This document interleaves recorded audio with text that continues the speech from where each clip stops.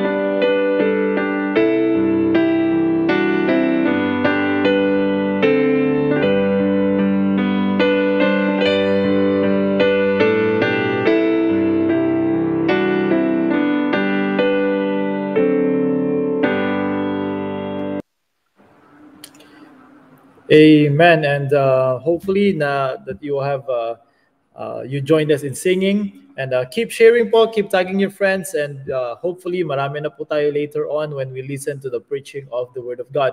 I hope that you have been blessed through the previous three preachings, one preaching on biblical authority, and we have had two messages on autonomy of the local church. And if you weren't present yesterday, last night, for our question and answer portion, you can still review that or watch it again.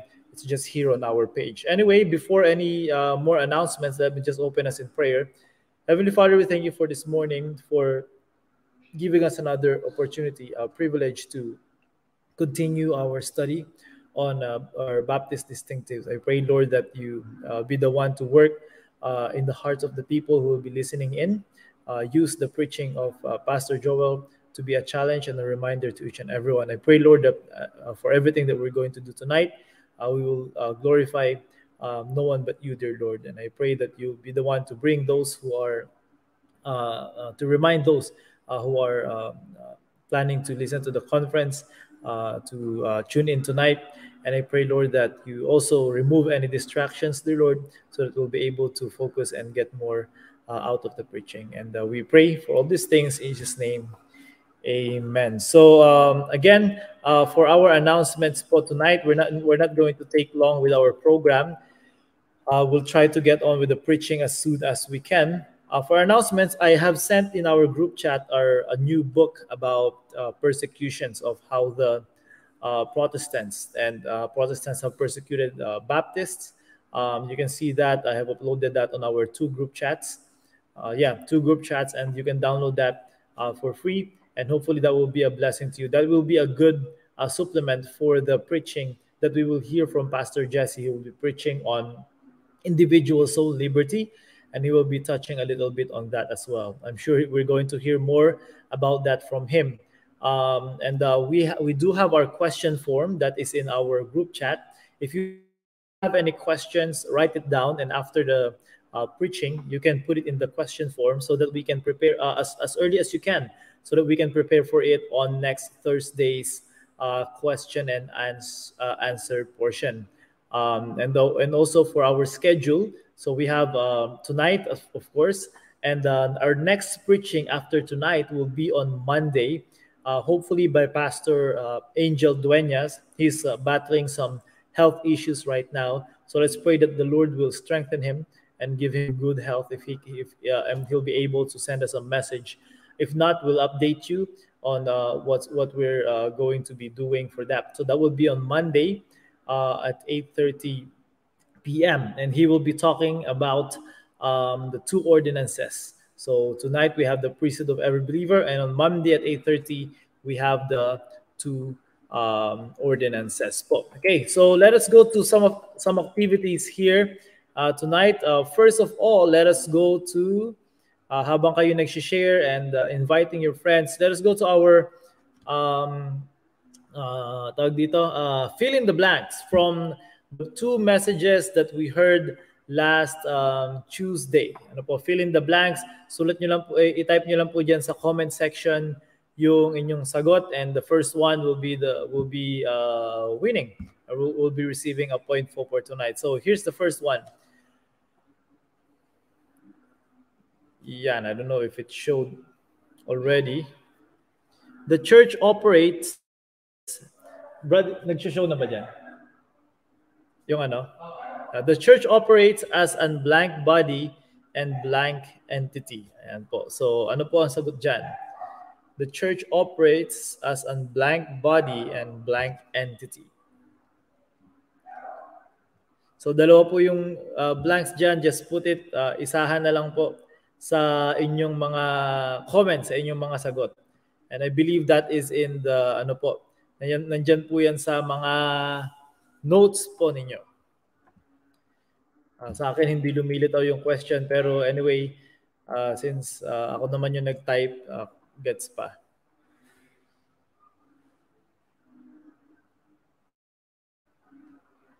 So the church operates as a blank body and blank entity. Parang masyado atang mahirap yung nailagay na tanong ng ating team.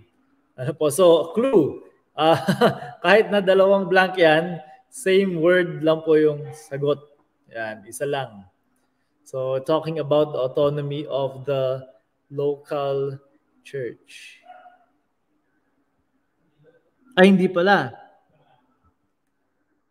Ay, hindi. Tama. Isa lang.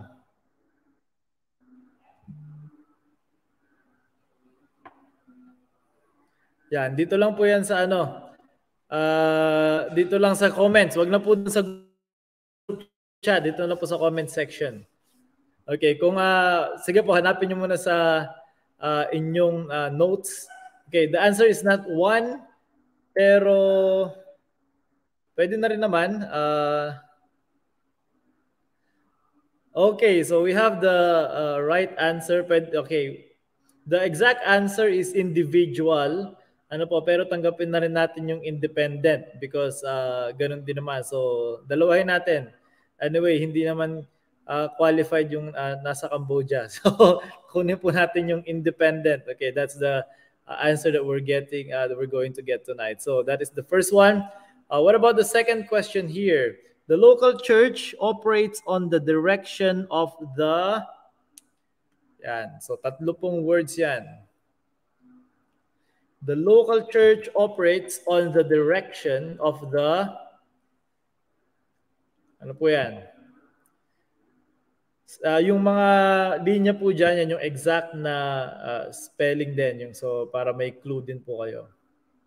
Okay, we have our winner here, Sister Mary Rose Cordero, Lord Jesus Christ. Yan po ang sagot. operates on the direction of the Lord Jesus Christ. Okay, third question for tonight. In church discipline, the voice of the blank blank is final. The voice of the blank blank is final.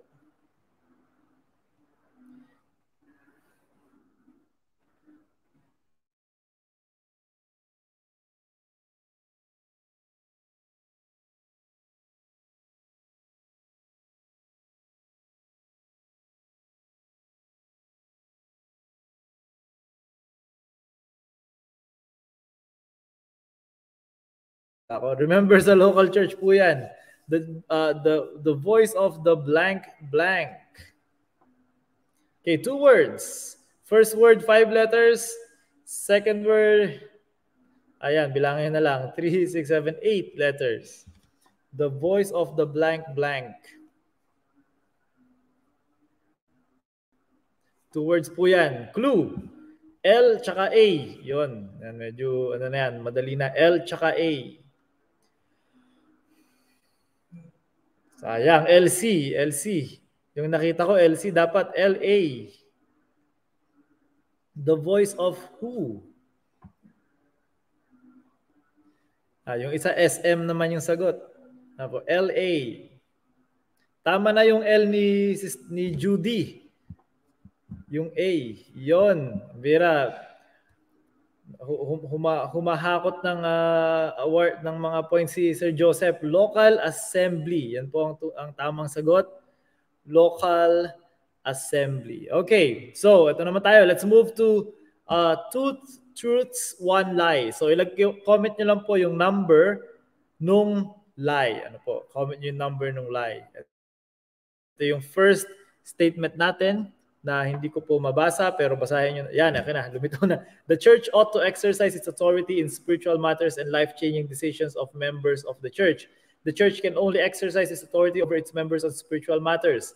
If the personal practice of a member is inconsistent with their position as a member, the church may exercise disciplinary action. So ano po yung mali dyan? 1, 2, or 3? And 1, 2, or 3 lamang po ang sagot. And wala pa pong tamang sagot. Number 1, number 2, or number 3.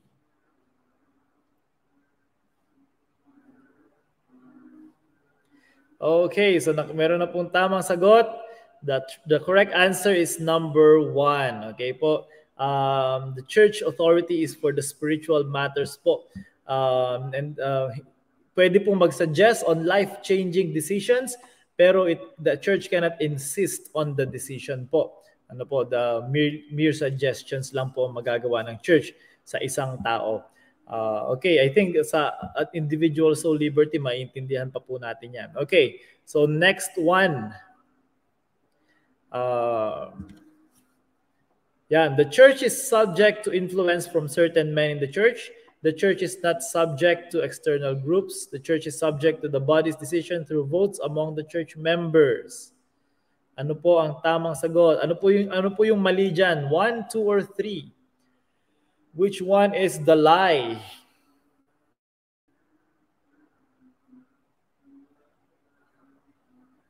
Okay, again, Sister Mary Rose Cordero got the correct answer. So ang dapat po majority, hindi lang po certain men in the church. So that means hindi lang po pastor lang or preachers lang, but the church as a whole. Okay? So I hope that we remember that from the preaching last time. Okay, last one for our 2 truths, 1 lie. The church, the autonomy, the limitation of autonomy is limited by the Great Commission, limited by the elders of the church, limited by the laws of the state. Which is the lie here? This is from Pastor Jesse's preaching. Okay, I don't know kung itong comment na to ay okay, so we have again. Yan, talagang humahakot si Sir Joseph. The correct answer is limited by the elders of the church. Okay, so hindi po ang elders ang naglilimit ng autonomy po. Okay, so kuha lang po tayo ng isang picture. Okay, so bring me. Take a photo and then send nyo po sa group chat kung kayo po ang mauuna. Okay, take a photo of you with your pet. Ayan. Ayan po, you with your pet. If you have a pet, send nyo po yan sa group chat. Tignan natin kung sino yung mauuna. You with your pet.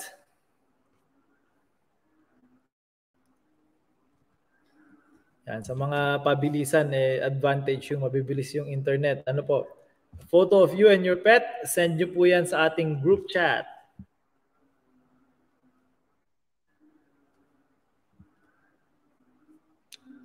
And then,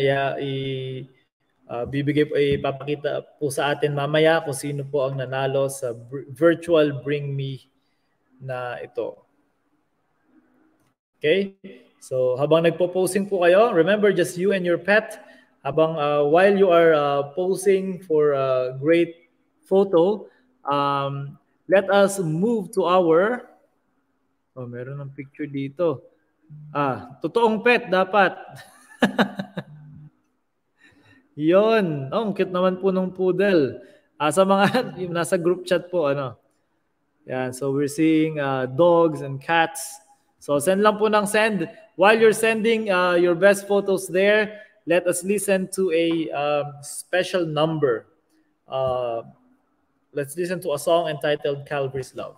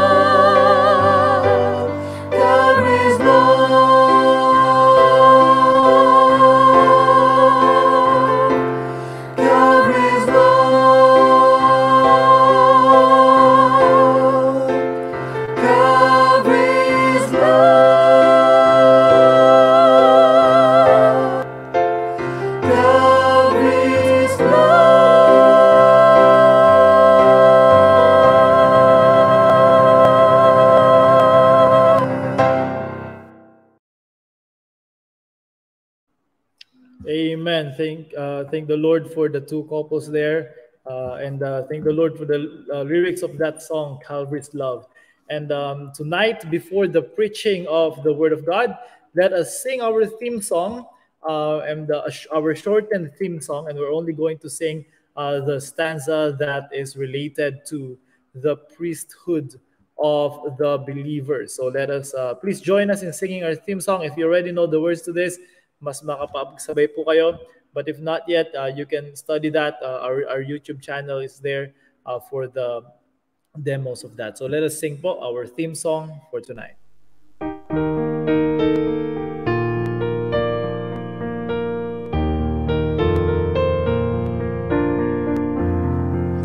Without distinction, things have changed. There's now much compromising. Few Baptists now are set apart. They're fast assimilating. Why should we care? What should we do? And does it even matter? Baptist distinctives must be known. Let's rehearse them together. Letter P reminds us of the priesthood of believers. The term indeed unusual, but doctrine from the Bible. We have direct access to God. The veil was torn at Calvary.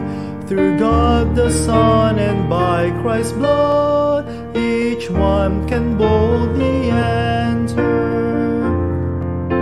It's not enough to sing this song, no history and the scriptures. For we must learn why Baptists burned, so many persecuted. The Catholics and the Protestants, they both the Baptists hated. So study, learn, and then stand firm. God's word stands sure forever.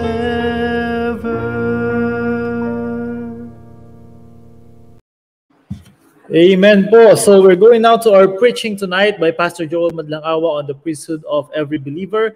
The notes po for this preaching have been sent through our group chat. So please just go there if you would like to have a copy while you are listening. So without further ado, let us listen to Pastor Joel on the priesthood of every believer.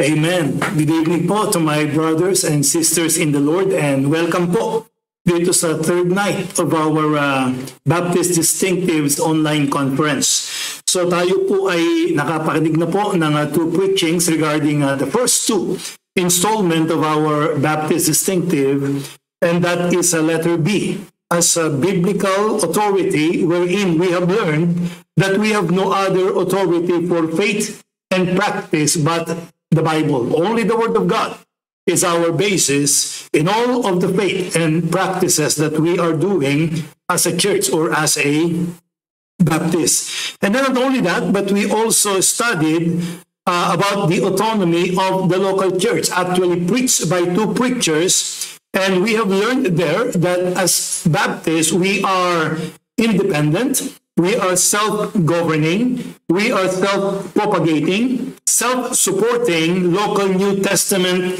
church. And also we have learned about our limitations or the limit of our autonomy. It doesn't mean that because we are independent, we can just do whatever we want to do, but everything that we must do is limited by the Word of God and limited by the rights of every believer or members that are given to us from the Word of God. So tonight, we are going to study about the third installment of our Baptist Distinctive, and we call that the priesthood of the believers. So before we start, let us first go to God in prayer. Father in heaven, we are so thankful for another night that you've given us to continue studying, Lord, about our Baptist Distinctive. We thank you, O God, because you have given us a heritage, a legacy, wherein, Lord, we can trace back our conviction and what made us who we are today, Baptists. I pray, Lord, that as we learn and study these things, will be able, O God, to see why these teachings are very important, Lord, not only in our lives as your children, but also in our church life.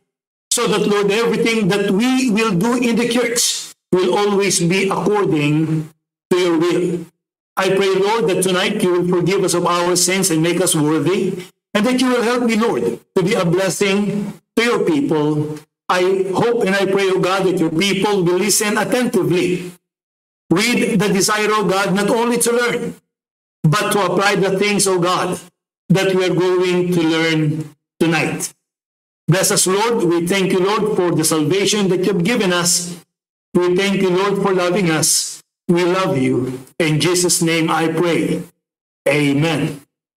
Amen. Salamat pong muli sa inyo pong pagtsatsaga sa amin po at sa pakikinig po at panonood ng ating pong online Baptist Distinctive Conference. As I have said, we have already studied two of our distinctive, but this priesthood of the believers is what we call a distinctive that is quite strange.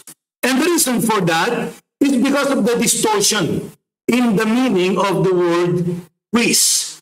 You see, when we hear the word priest, the first thing that comes into our mind is the man of the cloth of the Roman Catholic Church. We actually say that the man of the cloth is a man or a father that dresses like a mother. And this priest of the Roman Catholic Church is a person who can forgive sins and actually accept confessions. So, of course, those things are not biblical.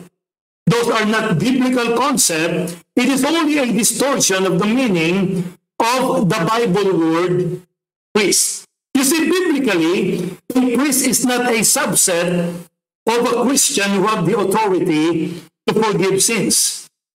A priest, biblically, is not a special Christian called to full-time ministry.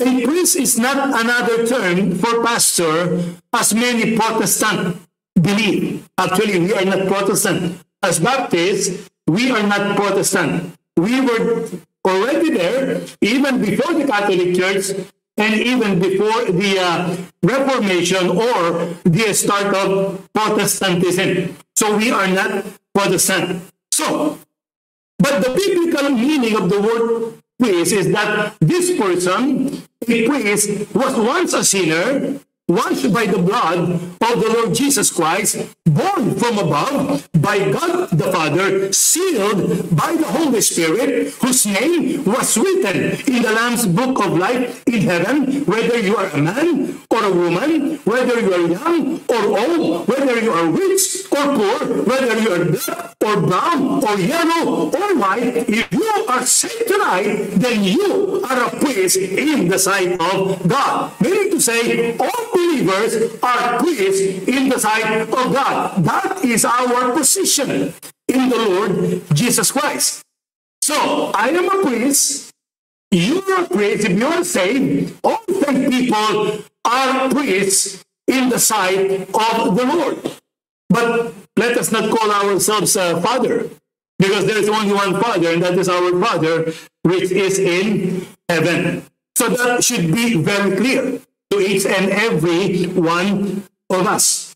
So, as we study the priesthood of the believers, we need to understand the background of this. And what is the New Testament verses that we can base our study today. So as we look at it, let us open our Bible in 1 Peter chapter 2 and verses 4 to 10. The Bible says, "To him coming as unto a living stone, disallowed indeed of men, but chosen of God and precious. Ye also, as lively stones, are built up a spiritual house, an holy priesthood, to offer up spiritual sacrifices acceptable to God by Jesus Christ.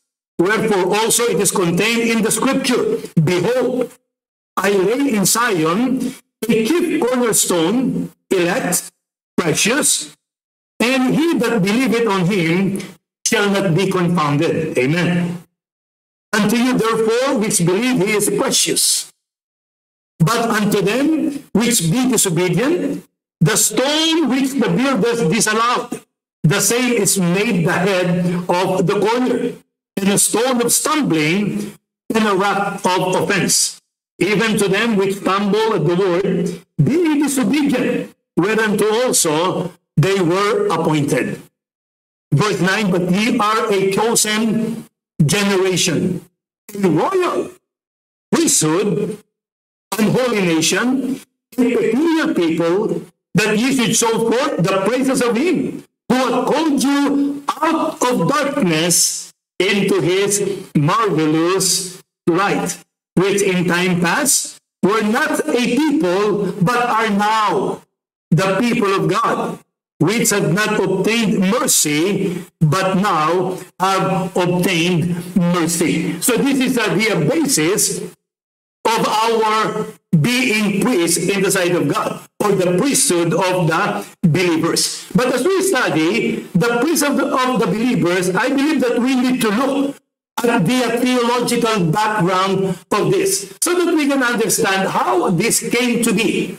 How did we become priests in the sight of God? So, as I have said, we're going to look at the theological background of this. So, our priesthood is based actually on the higher priesthood of the Lord Jesus Christ. He was always first. When it comes to our lives and everything that we do and everything that we are, the Lord Jesus Christ is always first. In Psalms 110 and verse number 4, the theological background says, the Lord hath sworn and will not repent. So this is something that God established, and this is something that God proclaimed, and this will never be changed.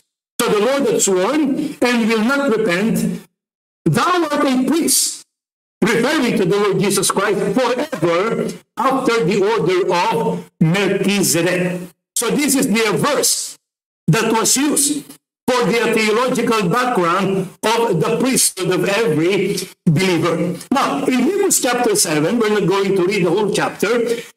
It offers a full-scale explanation of the priesthood of the Lord Jesus Christ. So if you want to know about the priesthood of the Lord Jesus Christ, you have to read the whole chapter 7, and you will have a greater understanding of his priesthood. But we're not going to go to that.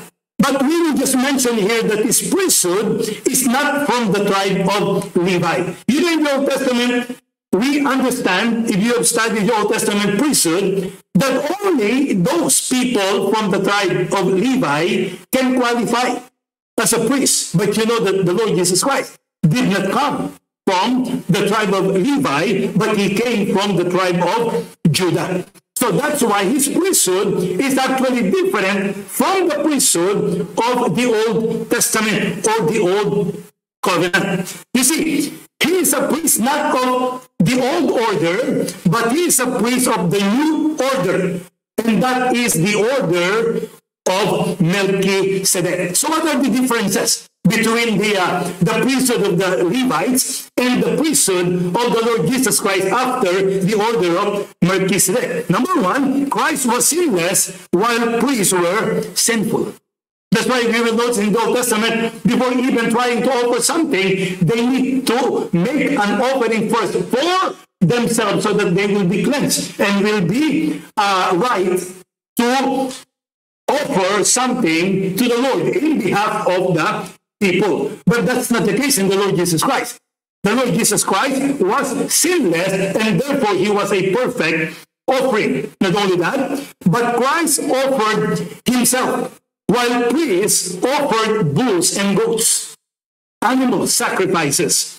The Lord Jesus Christ's sacrifice was once and for all, while the priests offered what is something that is continual and ongoing. That's why we will go to Hebrews chapter 10, verses 10 to 14. We will clearly see the contrast between the offering of the Lord Jesus Christ and the offerings that the priests are administering in the Old Testament. You see what the Bible says?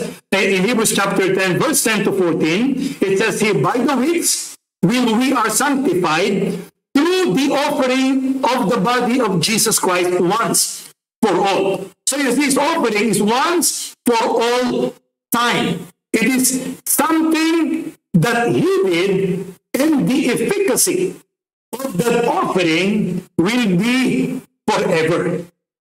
In verse 11, as a contrast, the Bible says, and every priest standeth daily, ministering and offering oftentimes the same sacrifices, the animals, which can never take away sins. So what these priests are offering is only a foreshadowing of what the Lord Jesus Christ will do once and for all. And it's going to be a done deal when the Lord Jesus Christ finally did that. But in verse number 12 it says, but this man, referring to Jesus Christ, after he had offered one sacrifice for sins forever, sat down on the right hand of God.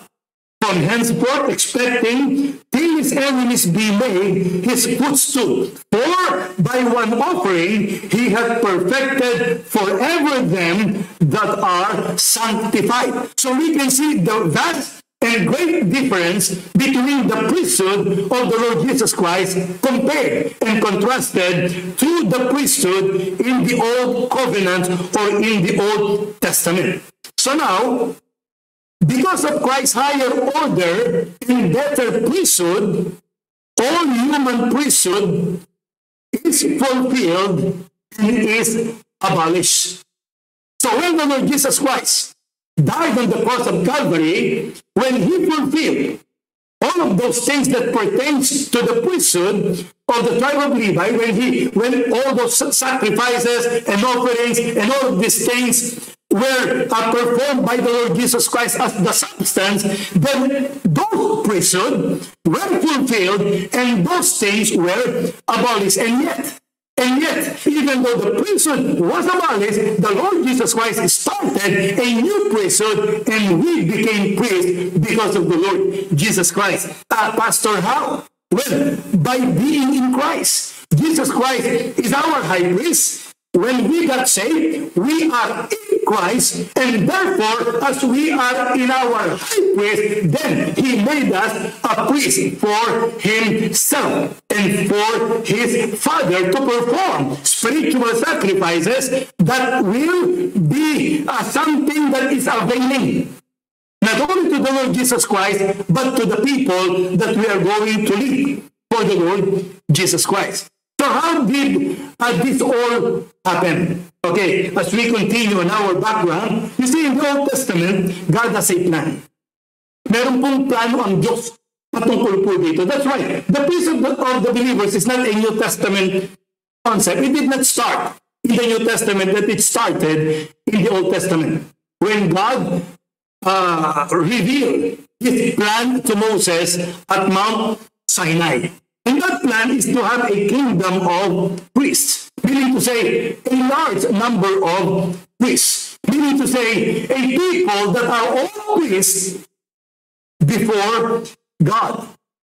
And he mentioned it to Moses at Mount Sinai in Exodus chapter 19, verses 3 to 6. And this is what the Bible says.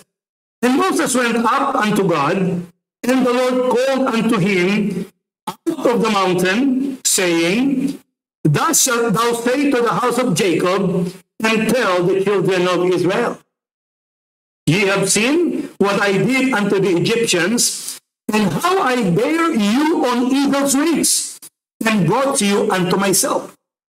Now therefore, if ye will obey my voice indeed, and keep my covenant. So God will give them commandments, and God will give them a covenant. And God says, if ye will obey, then ye shall be a peculiar treasures unto me above all people, for all the earth is mine. And notice in verse number 6, and ye shall be unto me a kingdom of priests.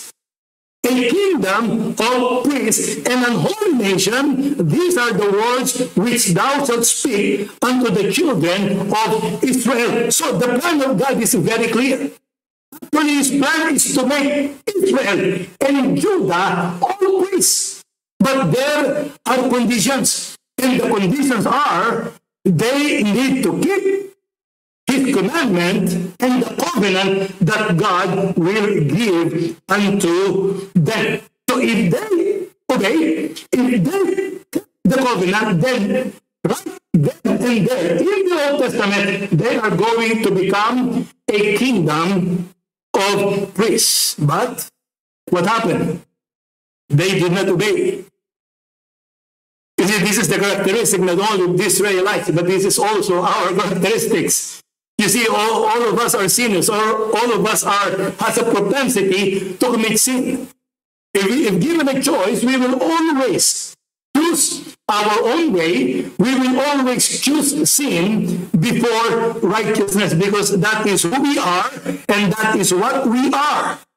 Because of the sin nature that we get from our, Adam and Eve.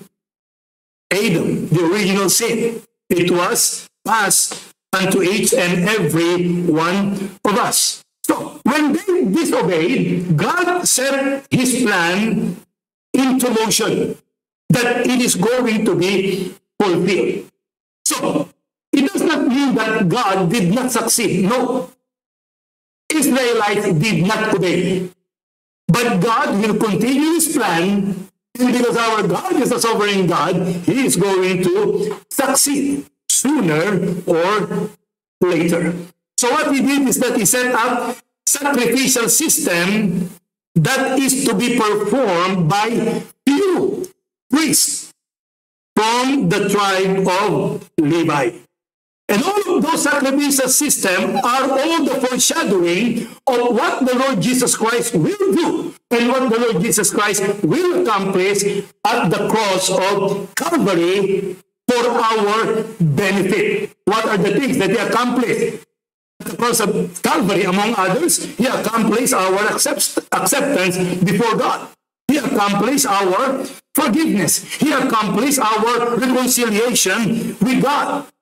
So this is what he did. Why? Because of the weakness and sinfulness of man, God used the law as our schoolmaster. You see, in Galatians chapter 3, verses 24 and 25, the Bible says, wherefore the law was our schoolmaster, teaching us to bring us unto Christ, that we might be justified by faith, but after that faith is come, we are no longer under a schoolmaster. That is why the law has fulfilled her duty, and that is to point us to the saving knowledge of the Lord Jesus Christ. So now that we are saved, now that we are born again, now that we become a child of God, we are now living under the grace of God and not under the law anymore. It doesn't mean that we are lawless because we obey the law of the Lord Jesus Christ. But then again, there is no more curse. Then again, there is no more punishment. Then again, there is no more condemnation. Why? Because we are justified by the blood of the Lord Jesus Christ. So that's what happened when we got saved. So the law as our schoolmaster brought us to Christ to show us our need of a Savior. So, what God planned in Exodus chapter 19, verses 3 to 6, was left unfulfilled during the time. But then God, as I have said, all the intent of doing this is present in the Old Testament. So, in Jeremiah chapter 31 to 33, God proclaimed a prophecy. And this prophecy is for the fulfillment of the plan of God to have a kingdom of priests. In Jeremiah 31 to 33, the Bible says, behold, the days come, saith the Lord, that I will make a new covenant with the house of Israel. Why? Because the old covenant was not fulfilled. And with the house of Judah, not fulfilled by Israel, but fulfilled by the Lord Jesus Christ. Now, according to the covenant that I made with their fathers, in the day that I took them by the hand to bring them out of the land of Egypt. See the parallelism of the account in Exodus chapter 19 and this prophecy. which my covenant they break, although I was an husband unto them, saith the Lord, testifying to the continuous unfaithfulness of Israel. But this shall be the covenant that I will make with the house of Israel after those days, saith the Lord. I will put my law in their inward parts and write it in their hearts, and will be their God, and they shall be my people. So there was a prophecy that God is going to make a new covenant with them. But see, during the Old Testament, the church was still a mystery. It's still a mystery. So the prophets do not know anything about the church. The Jews do not know anything about the church. So when God said that he will make a new covenant with Israel, there is an implication, because it is still yet a mystery, that the Lord Jesus Christ is going to not only include, but he will make the church as what we call major player in the fulfillment of this prophecy. Okay, we will go to that later. So God's will is for his plan to be fulfilled by giving or making a new covenant with Israel. And as I have said, the church. And actually, Peter declared the fulfillment of this prophecy. Look at 1 Peter, our text, chapter 2, focusing on verse number 5 and verse number 9. So you can see that in verse number 5, the Bible says that we are built up a spiritual house, an holy priesthood. So we are now present, and this is now pertaining to the believers. In verse number 9, the Bible says, ye are a royal priesthood. So in Exodus chapter 19, the Bible says, ye shall be. If you will obey and keep my covenant and commandment, ye shall be a kingdom of priests. But now, in 1 Peter chapter 2, verse 9, Peter says, ye are now a royal priesthood. So, the plan of God in Exodus 19, prophesied in Jeremiah 31, was fulfilled when the Lord Jesus Christ died on the cross of Calvary, and everyone who believes on the Lord Jesus Christ became priests and collectively a royal priesthood and a kingdom of priests before God. So now, with the believers, God has a kingdom of priests. Amen? And that includes you, that includes me, by the grace of God. So this truth was actually fortified in Revelation. Because, you see, some people may say, well, it is a covenant to Israel and Judah, so therefore that only applies to the Jews. No.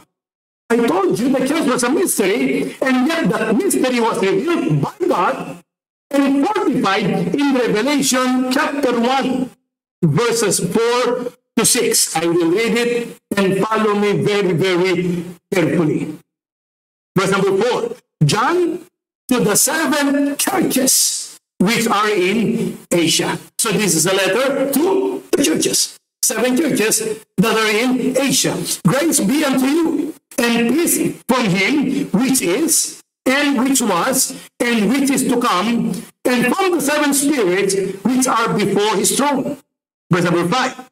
And from Jesus Christ, who is the faithful witness, and the first begotten of the dead, and the prince of the kings of the earth, unto him that loved us, and washed us from our sins in his own blood. Look at verse number 6. And hath made us kings and priests unto God and his Father. To him be glory and dominion forever and ever. Amen. So that is why it is very clear that his plan in the Old Testament was fulfilled in us. It was fulfilled in the church by the death, the burial, and the resurrection of the Lord Jesus Christ as part of the new covenant that he made, not only for Israel, but was consummated in the local churches that the Lord Jesus Christ had built. So now, it is now settled. It is now very clear that all of us are priests, and together we are now a royal priesthood and a kingdom or a nation of priests before God. Now, since we are all priests, who is our high priest? Well, of course, the answer is very obvious because we just studied a while ago that our high priest is the Lord Jesus Christ. But why do we need to answer this question? Because there are things that are going on in our churches today that are not right. There are churches who think that the pastor is actually a priest. Well, he is a priest in the sense, and in the sense of we are priesthood of believers, or the priesthood of the believers. But then again, there are pastors who are teaching that in the church, the tithe and offering belongs to them because they are actually the priests that represent the Old Testament priests. And since the priests are the ones receiving the offerings, they're saying now that I need to receive the offering because I am a priest. Not understanding the teaching of the priesthood of every believer, not understanding that all of us are priests, and if they are going to insist on what they want to do, then all of us must be a recipient of the tithes and the free will tithes and the offerings that are going in our churches because all of us are priests. You see, if you're not going to study the Word of God, you will be in error.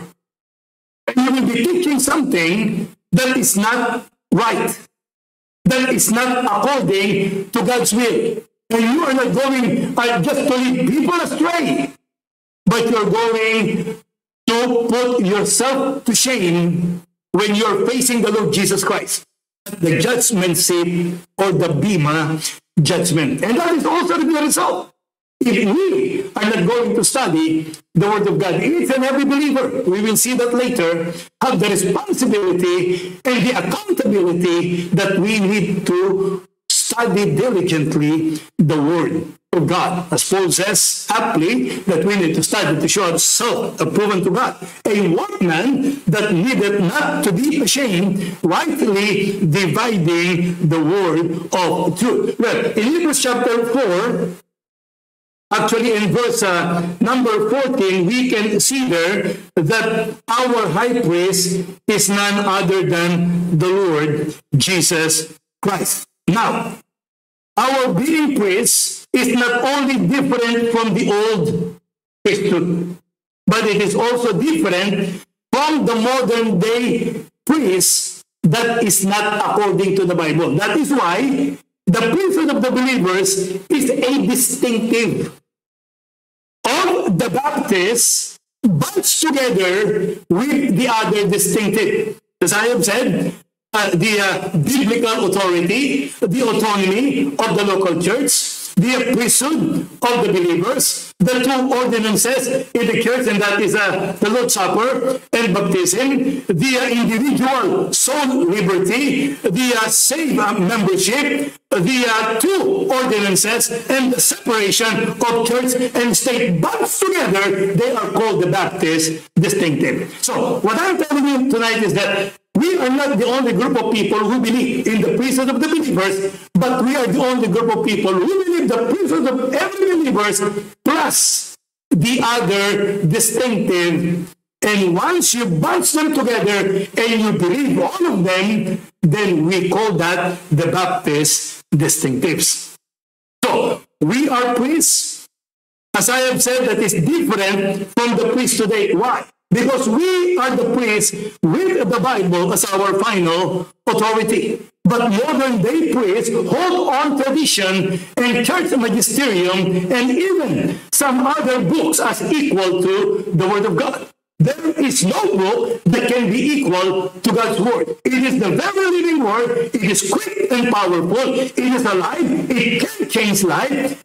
And it is what is given to us that we may perform our duty as a priest before God. So we are going to mix it with other things, then it's not going to be a pure priesthood, and we're not going to obey the pure word of God. Not only that, but we are priests not only with the Bible as our final authority, but we operate under an autonomous and equal setting in a local church. Meaning to say, as priests, we are equal. We will study that later. So I hope that you will stay with me. But modern day priests are under a hierarchy. So they are priests, but there is a higher priest, and there is a higher priest. Like for example, a priest, and then there will be what we call a monsignor, and there will be a cardinal, and there will be a bishop, and an archbishop, and there will be pope. So there is a hierarchy, but in our priesthood, the order is very simple. The Lord Jesus Christ, our high priest, and under the Lord Jesus Christ, we are all equal. That is our organizational chart when it comes to the priesthood of every believer. So we will study that, as I have said, later. Not only that, but as a New Testament priest, we are competent and we are with liberty. That is why this priesthood of every believer is a distinctive that complemented the other Baptist distinctive, where we complement the individual soul liberty or competency of every soul. And that we are free and that we are competent. Why? Because we have the Holy Spirit. But the modern day priests today, they are not free to make decisions. Why? Maybe because of ignorance or because of the order that they are under in their particular priesthood. Not only that, but as a biblical priest, we are sanctified to offer and perform ritual sacrifices to God. That is our main job. That is our main duty. But the priests today, the modern day priests, what are they doing? They are busy fighting for social justice or for social cause. Well, it is not wrong to do that, but it is not our job. That is the reason why God established the government, because the government is the one to take care of that. That is the job that God has given to the government, and we have our job, and our job as a priest is to offer spiritual sacrifices to God, not to allow ourselves to be entangled with the affairs of this world, but to look unto Jesus, the author and finisher of our faith, to follow him, to deny ourselves, and to take up our cross. And that is our job as priests. While modern day priests, they try to spearhead political changes wherever they are. You see, again, not abiding by the separation that God has given unto us. And they're even trying to control even the temporal power. That is why in time past, even in our time today, there are what we call a state religion. And because they're state religion, they are so powerful, they can even control the state, or they may be controlled by the state, but whatever they want will happen. So they are actually destroying the individual soul liberty given to us by our God. So as Baptists, we adhere to this kind of priesthood. And as priests, we are solely at the disposal of the Lord Jesus Christ. So that is who we are. That is what we want to do.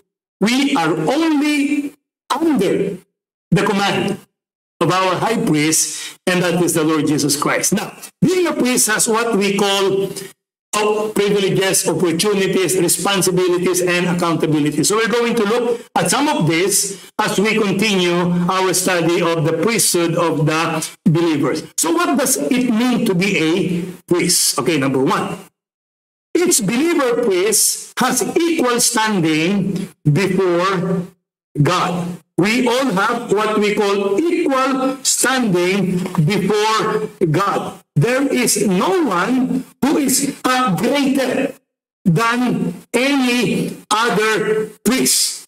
So as a priest, we're all the same with God. If we're going to read the verse here in Galatians chapter 3, in verse number 28, the Bible says, there is neither Jew nor Greek, there is neither bond nor free, there is neither male nor female, for ye are all one in Christ Jesus. So you see our equality. As priests, we are all equal in the sight of God. That is why I have said a while ago, being a priest is our position, positionally. We are all priests before God, and therefore we are all equal. It means that nobody is an underling when it comes to understanding and applying the scriptures in our lives. It means that we can understand the Word of God. Why? Why are we equal?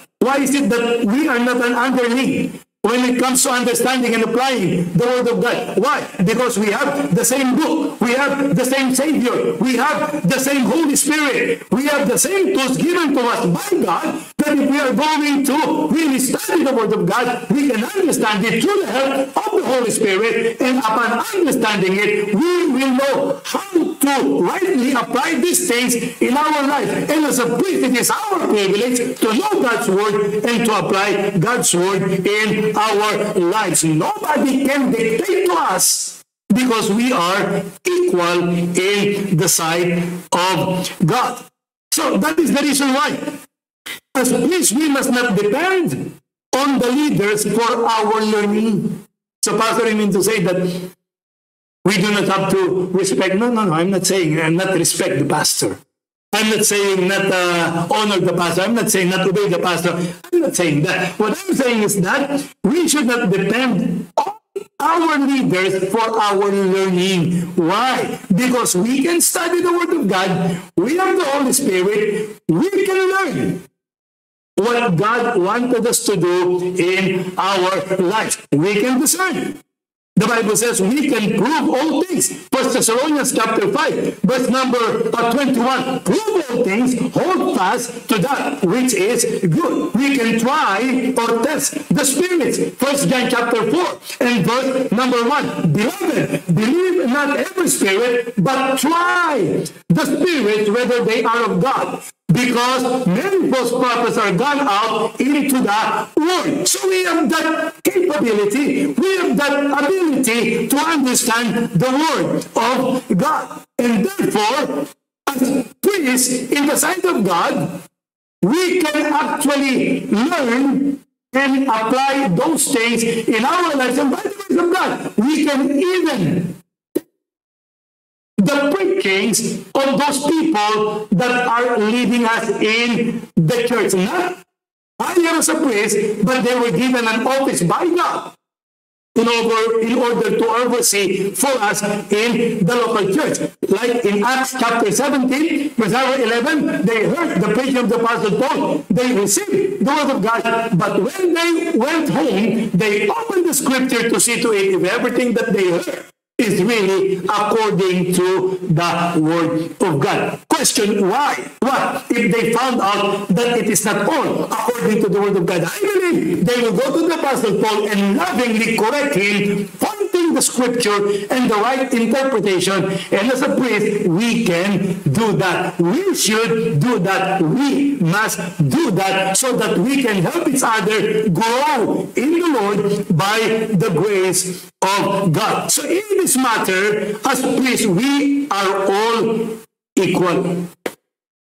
But this is the problem. Some of us are not diligent in studying the Word of God. That is why you are still unlearned up to this time. That's why you're still vain.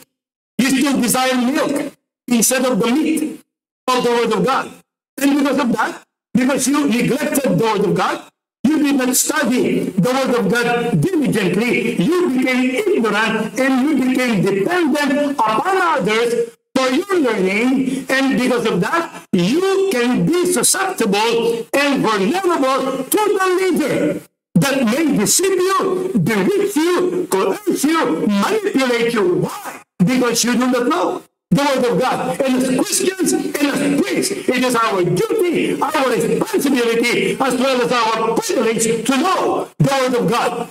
Kaya nga, tinawag tayong mga Kristiyano. Talo na, tinawag tayong Baptist. At minsan, nilalagay pa natin sa ating pangalan, Bible, Baptist. Ito yung wala tayong alam sa Bible. That is just a shame. So instead of being competent as designed by God, we are becoming incompetent, not realizing that we are being led to unbiblical ideas, teachings that is outside of the Word of God. So if you will be led astray, it is not the fault of God. He gave us all the tools that we need. If we will be led astray, it is our fault because we have neglected our duty and our privilege of knowing the Word of God. You see, as priests, we do not just bow down to what others will say. Even if it is not according to the Bible anymore, we obey everything that is biblical, but everything that is not biblical, we actually reject. You see, sometimes there is a pastor, I'm a pastor, I'm not anti-pastor, but I have heard some of these things or all of these things, and in the past, I have done some of these things. There is a pastor who will stand behind the pulpit and he will preach, "Touch not the anointed of the Lord," and then he will say that you as member of the church, you have no right to question the pastor, you have no right to doubt the pastor, you have no right not to obey the pastor, because God will hold you accountable if you are not going to obey your pastor or if you will touch the anointed of the Lord. So you see, sometimes you say, yes, we should not try to disrespect or disobey our pastor because God will hold us accountable, not understanding that this particular phrase, if you're going to study the background, is saying physical harm to the anointed of the Lord. And sad to say, if you will go to the New Testament and study the Word of God, you will understand that all saved people are anointed by God. So it means to say that we should not physically harm each other, but you will just bow down and believe. Why? Because you do not know the Word of God. Why? Because you're not studying the Word of God. Why? Kasi tamad ka. Marami ka pang time sa Facebook. Marami kang time sa mga chismis. Marami kang time sa mga walang kwentang kwentuhan. But when it comes to the Word of God, you have no time. You're neglecting that. And that is why you're falling prey to these things. And then there is a saying, and they will say, the pastor is always right. If the pastor is wrong, go back to rule number 1, which is the pastor is always right. And then you will just bow down to that. And then God will only speak to the pastor because he's the leader. And then God will speak to him. And God will tell the pastor what he needs to tell the church. Ladies and gentlemen, as priests we have, later on we will go there, a direct access to God. We can speak directly to God. God can speak directly to us through His Word. Yun po yung dapat nating maintindihan, mga kapatid. Huwag po tayo basta na lamang maniniwala at susunod sa anumang bagay na hindi naaayon sa salita ng Diyos. You see, one pastor even says that, the dumbest animal in the world are, sheep. So that is why, because we are sheep, then we are dumb.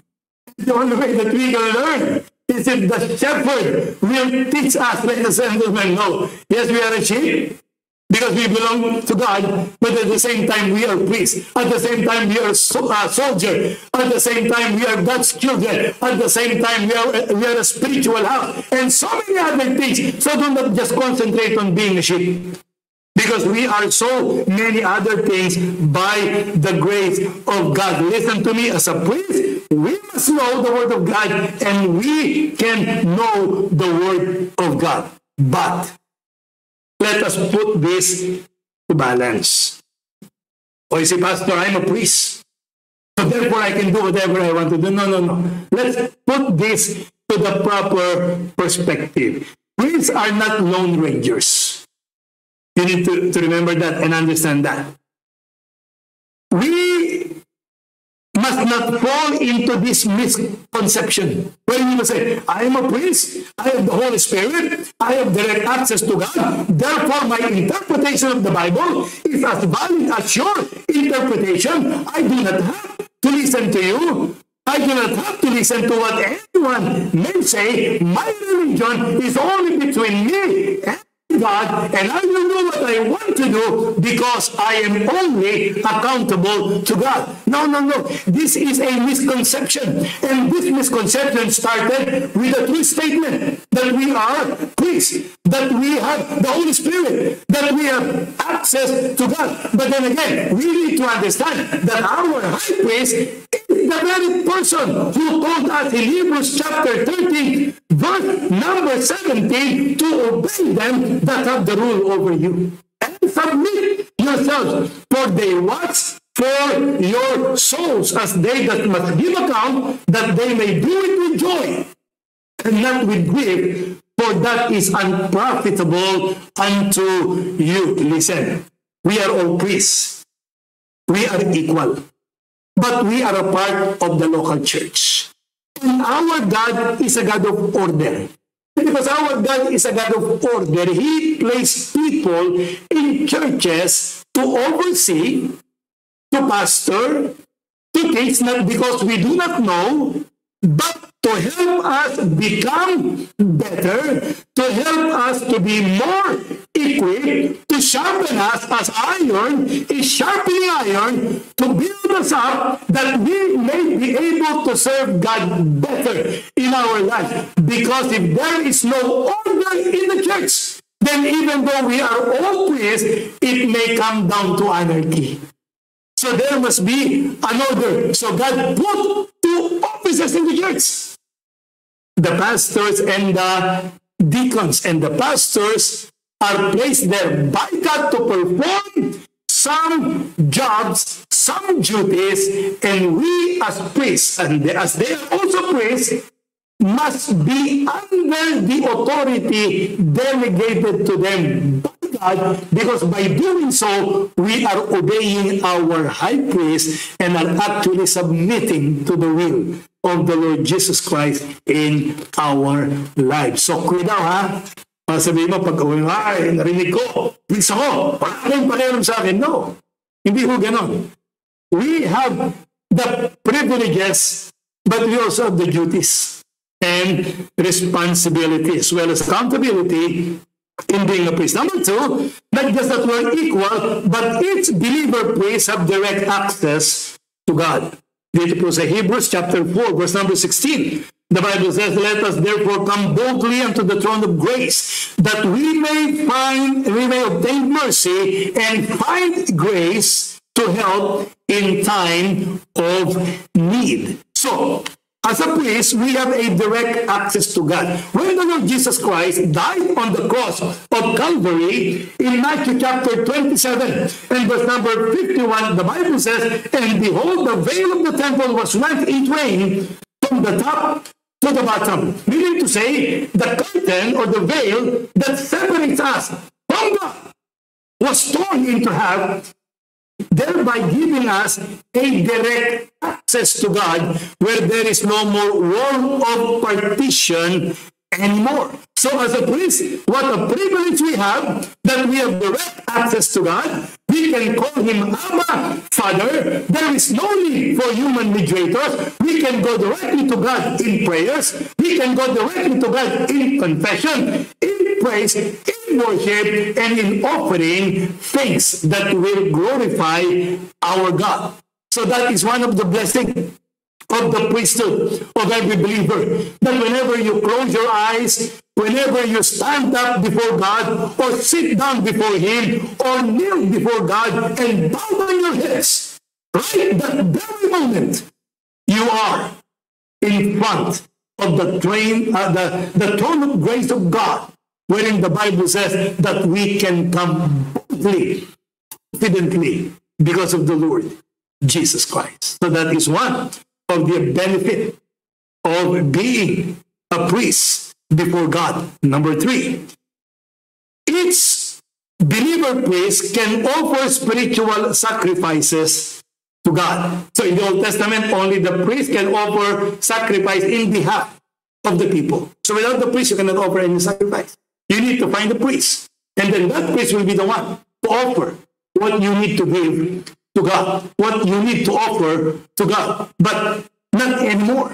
Because now, as priests, we can directly offer spiritual sacrifices to God. We can offer ourselves to Him. Romans chapter 12 and verse number 1.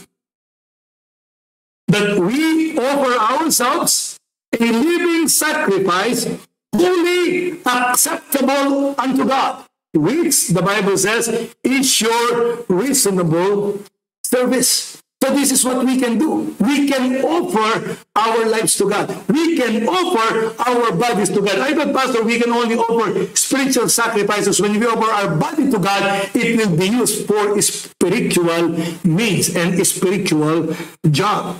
And then, not only that, but if we are going to look at the many things here in the Bible, in Philippians chapter 2, in verse number 17, the Bible says, yea, and if I be offered upon the sacrifice and service of your faith, I joy and rejoice with you all. And not only that, but our lives is actually a sacrifice as a priest unto God.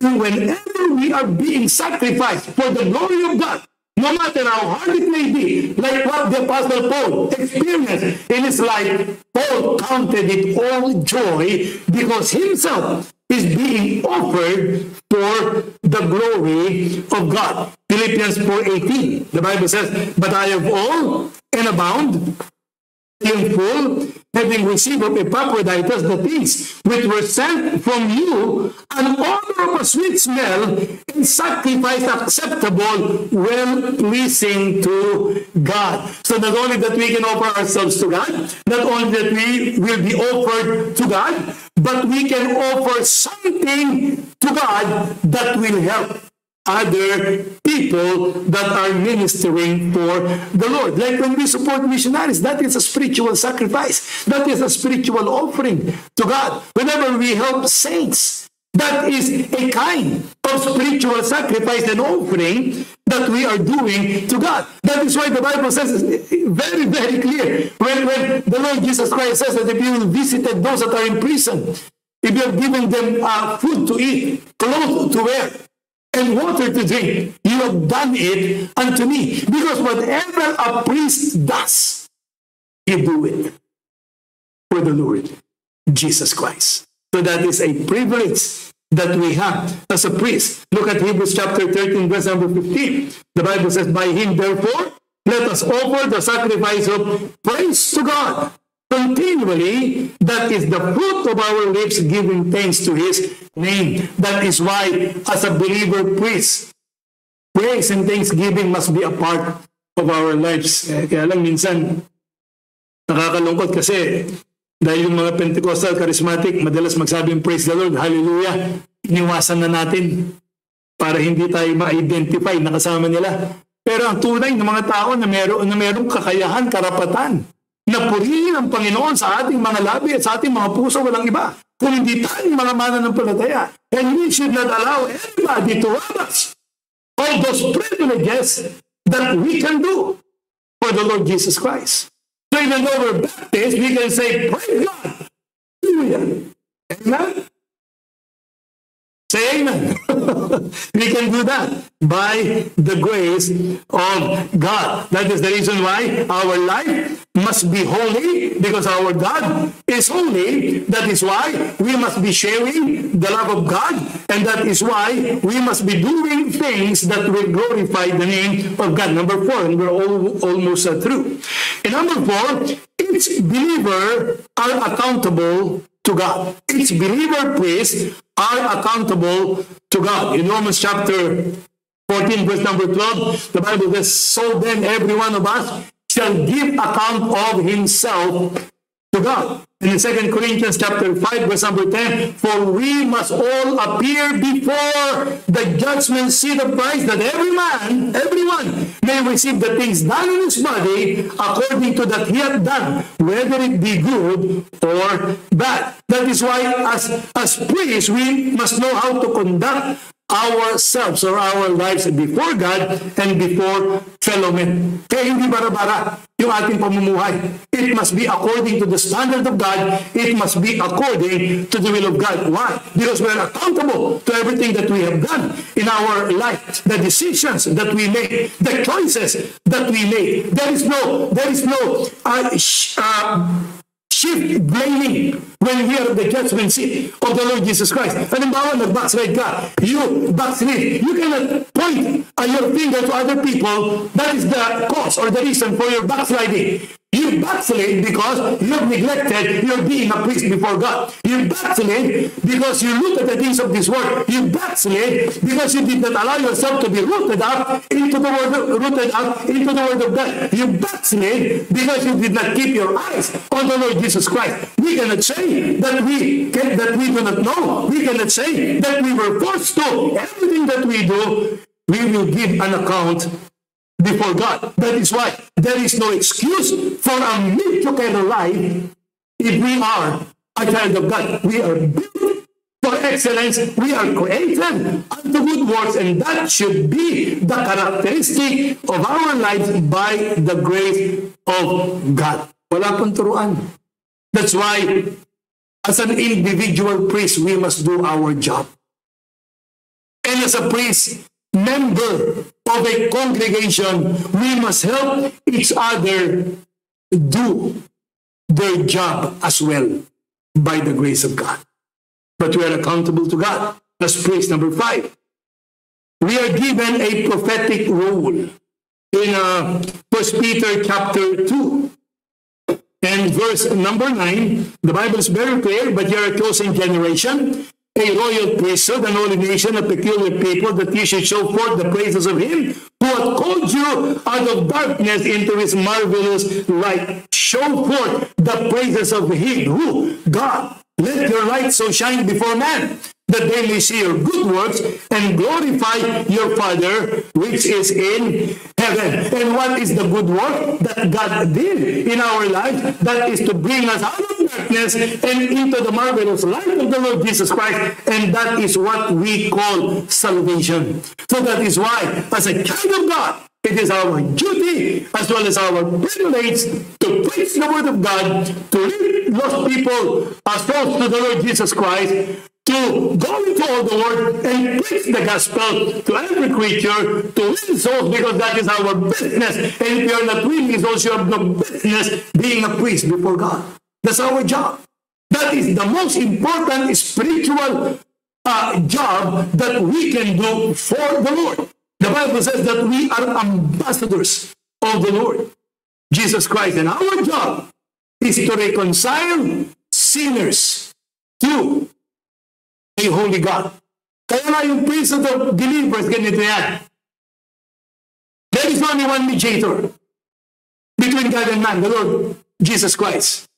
As priests, we now are actually, we become a mediator between the lost, reconciling them to the holy God. And we call that as being ambassadors of the Lord Jesus Christ. That is why a priest must be busy in leading souls to the saving knowledge of the Lord Jesus Christ. Why? Because number 6, as we end, it is actually just a continuation of number 5. We are what we call agents of reconciliation.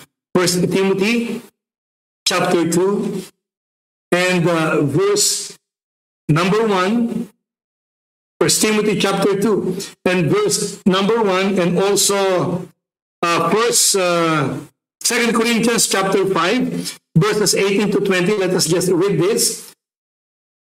And all things are God, who hath reconciled us to himself by Jesus Christ, and hath given to us the ministry of reconciliation. You see, the Lord Jesus Christ was our mediator.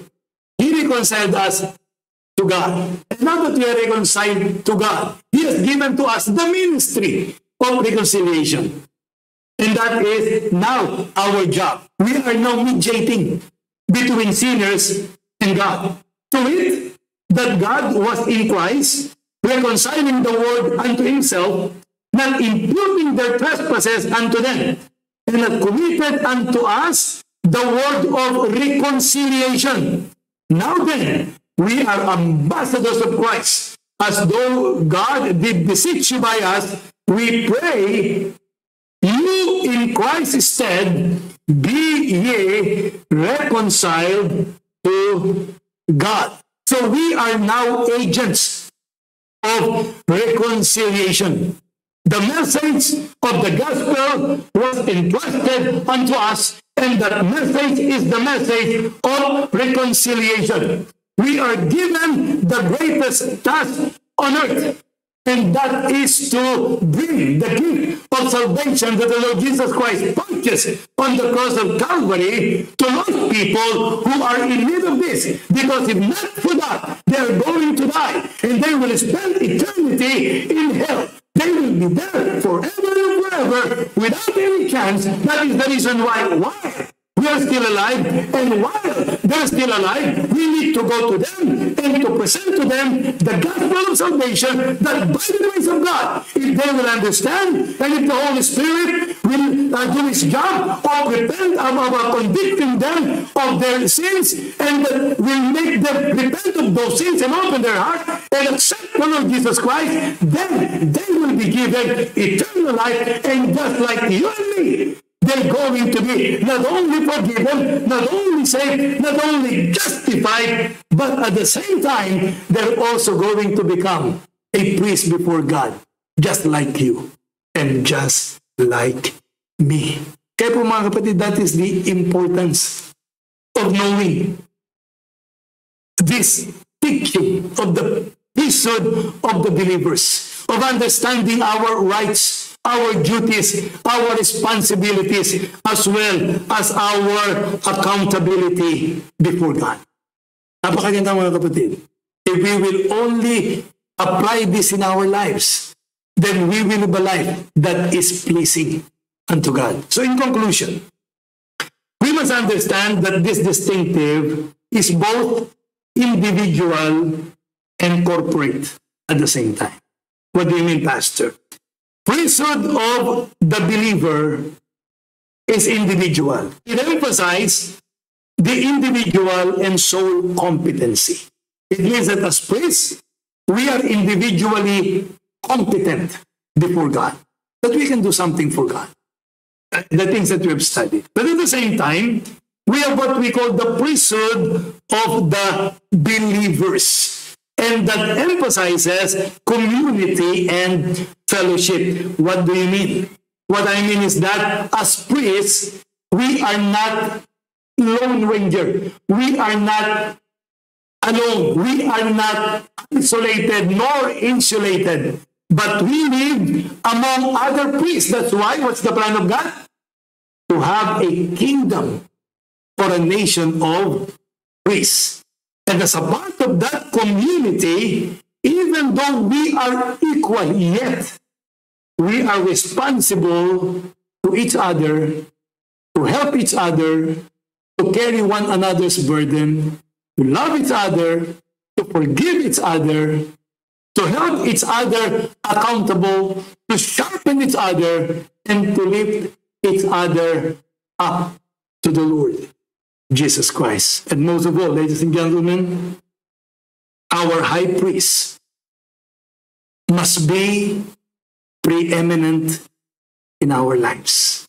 So if we will just understand and apply, put to life, the priesthood of the believers, by the grace of God, we will not only be Baptists who understand our legacy, our heritage, but we are going to be the kind of Baptist that will glorify God in our life. I hope that this lesson is a blessing to each and every one of us.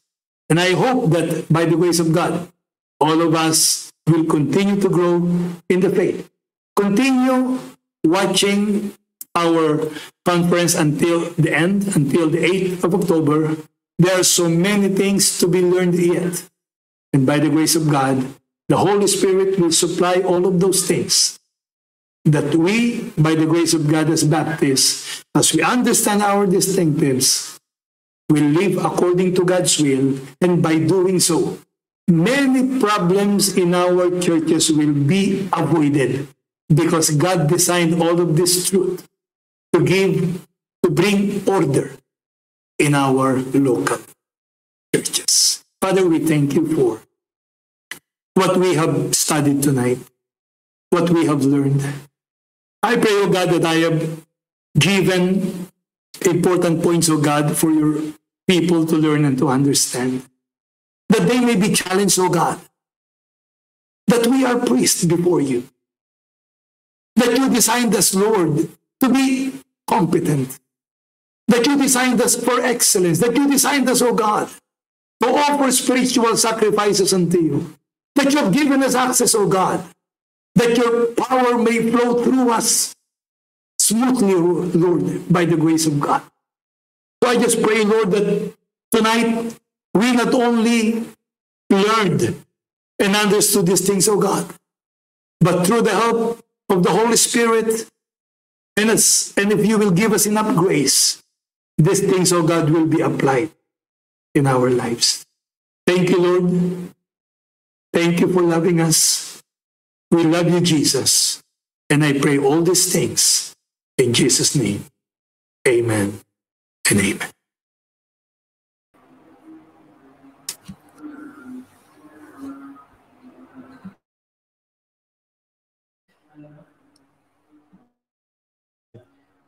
Amen. Praise the Lord for the message. I hope that we have been blessed and that we are reminded of the great privilege and opportunity we have to offer up spiritual sacrifices by ourselves to our Savior, to our God, and also the great privilege to truly bring glory to the name of our Savior. So thank you very much, Pastor Joel. And I just to remind you before we end, our next session will be on Monday, 8:30 p.m.